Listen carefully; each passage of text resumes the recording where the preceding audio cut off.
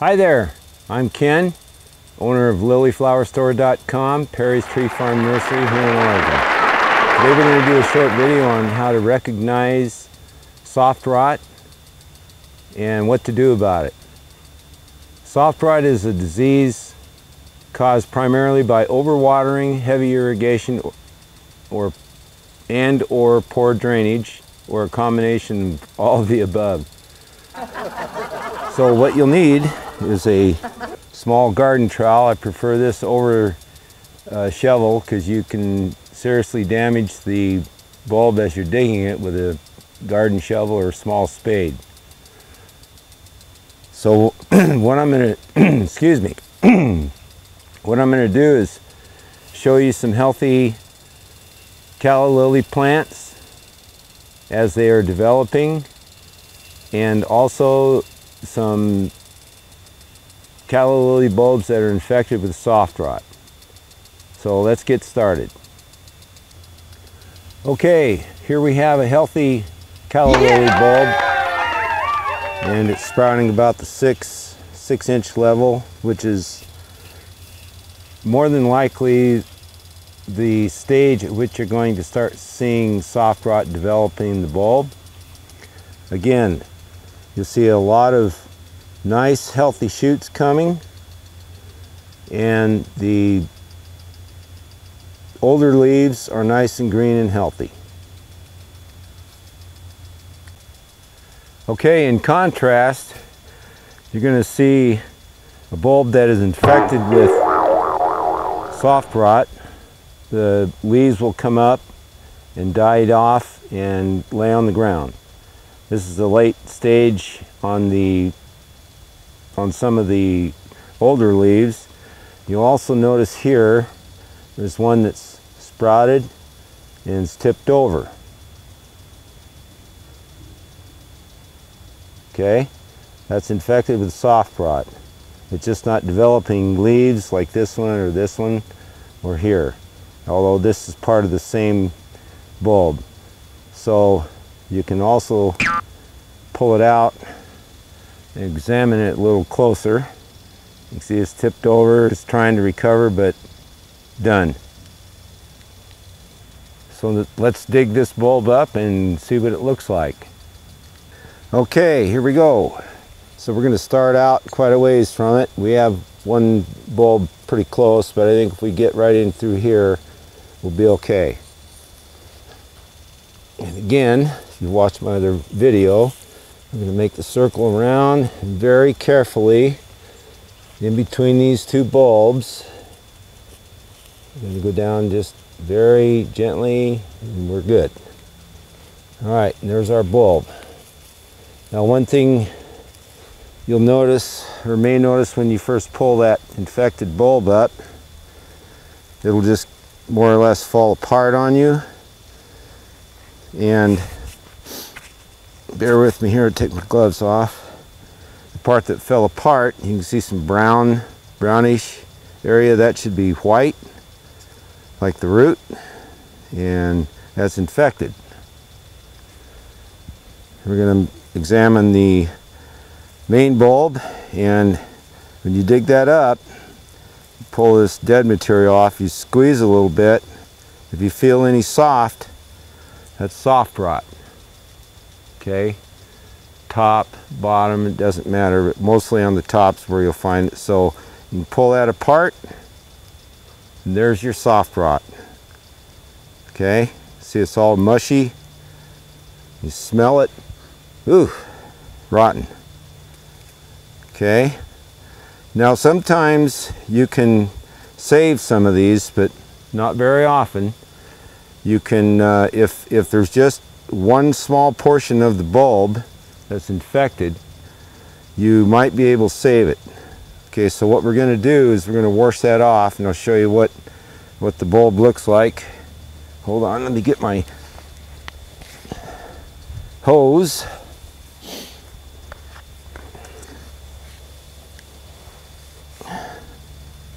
Okay.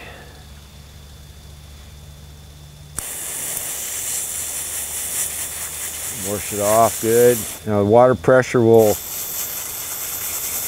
clear out a lot of that rot, and you'll be able to see what's going on. You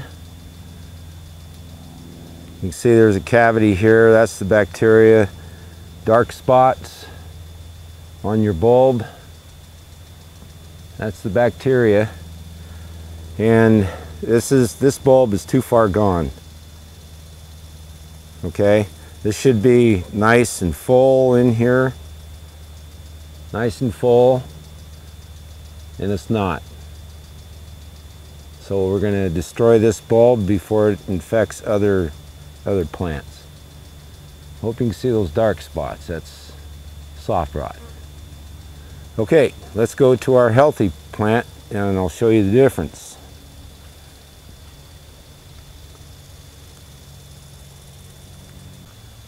Okay, once again, I'm sure you can readily see the difference between the infected bulb and the non-infected bulb.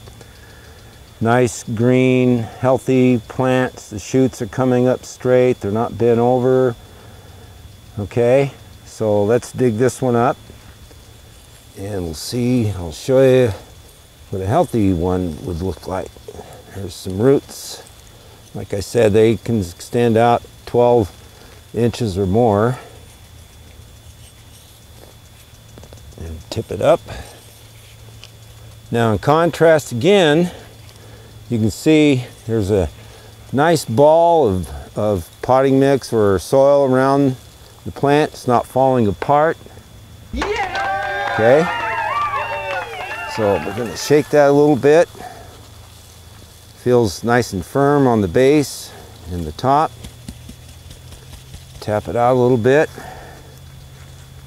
There's your nice healthy calla bulb. Okay, lots of roots showing. It's not falling apart. So the bottom is nice and firm. I'm gonna wash this off.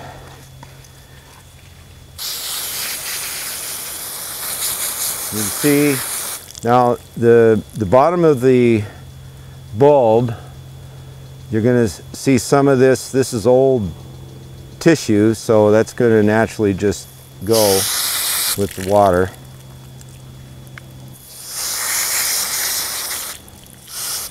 Okay, there's your a nice healthy bulb. So let's pull the stem out.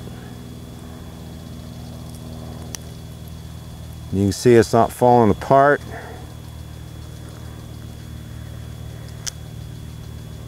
Okay, nice and hard. Let me take my glove off here. And I'm going to have to pull the rest of these off to get to the top of the bulb so I can show you what a nice how hard it is. I'm filming this by myself, so I have to keep checking the screen to make sure we get the full view in here. Okay, there's the top of your bulb. Nice and hard, no soft areas. So that's a keeper. Okay, there's the bottom again. Nice and hard. So we're going to set this on the table, let the roots dry out, and put it in storage. Oh, I want to show you the comparison. See if I can get these in view here. This is your infected bulb, and this is your healthy bulb. Same age, same size when they were originally planted. Okay. There you have it. So we're going to set this good one on the table and throw that one away.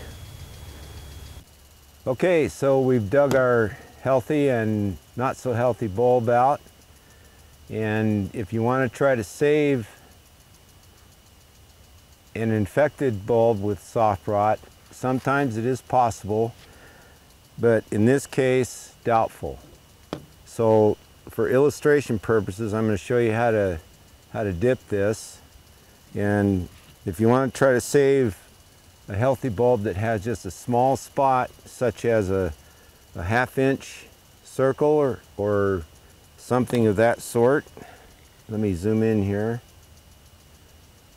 Okay, a small spot such as a 1/2 inch or less, it is possible.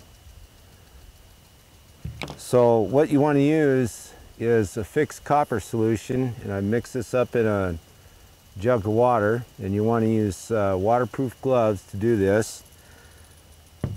And you want to have a long stem on your bulb so you're not touching your dip afterwards. And it's best to use waterproof gloves, like I said. So what you want to use is fixed copper and water, and mix that up thoroughly, and add a little sticker in with it so it adheres to the bulb over the winter. So this is how all you do. Then you want to mix a 1/2 tablespoon per gallon of water. Just dip it and hold it there for a minute or 2 minutes. Okay, and then pull it out and set it outdoors on a raised table above ground level so pets don't get to it, or kids. Let me zoom out here and let it dry. Excuse me, let it dry for a day or two, and then cut your stem off when it's dry at the base, or pull it out and then put it in storage.